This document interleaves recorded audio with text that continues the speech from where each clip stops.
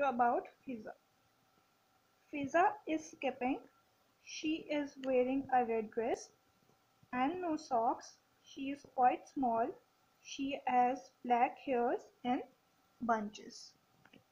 You can see in the example, here was written number 1 with Fiza and here number 1 is written with Fiza. Like this, we will move towards our second character, Sarah. Here she is. Sarah is reading a book. She is wearing blue jeans, a white t-shirt, white socks and white trainers. She is quite a tall girl.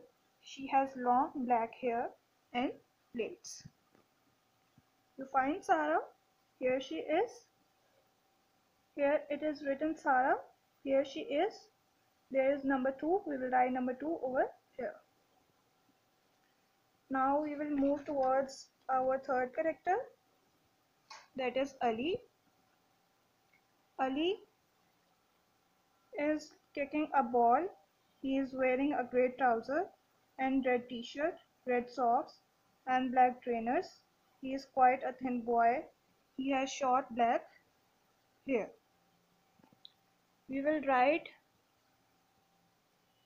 his number 3 in front of his name here.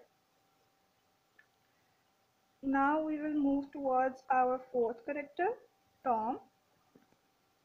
Here, number 4, Tom.